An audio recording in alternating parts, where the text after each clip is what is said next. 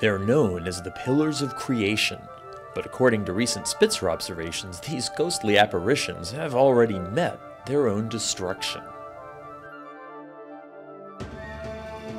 This is the hidden universe of the Spitzer Space Telescope, exploring the mysteries of infrared astronomy with your host, Dr. Robert Hurt.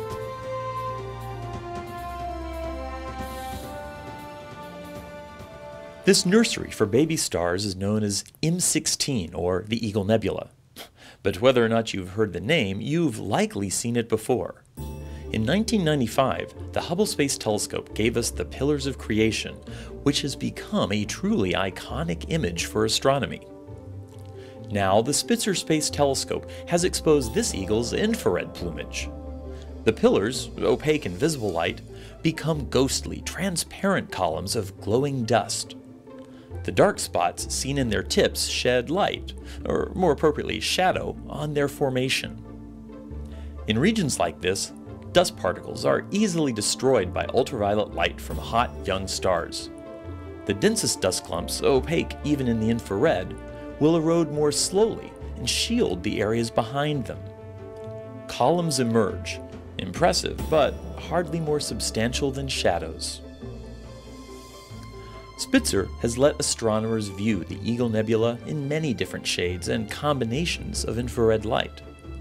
But one of these observations has hinted at a grim fate for the pillars. Nicolas Fleget, a graduate student at the Institut d'Astrophysique Spéciale in Orsay, France, explains.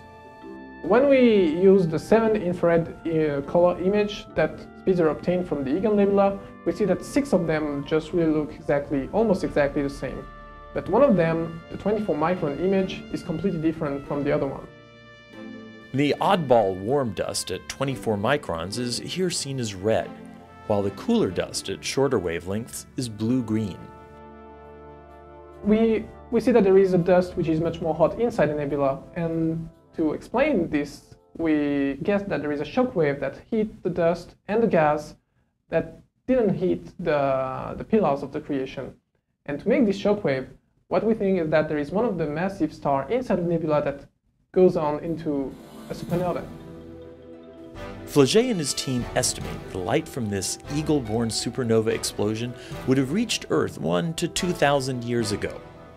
We should see its slow-moving shock wave smash into the fragile pillars within the next 1,000 years. But at the end, the pillars are going to be destroyed by the shock wave. They are going to crumble because some part of them are not dense enough to resist the shock wave. So at the end, the pillars of creation are going to be pillars of destruction.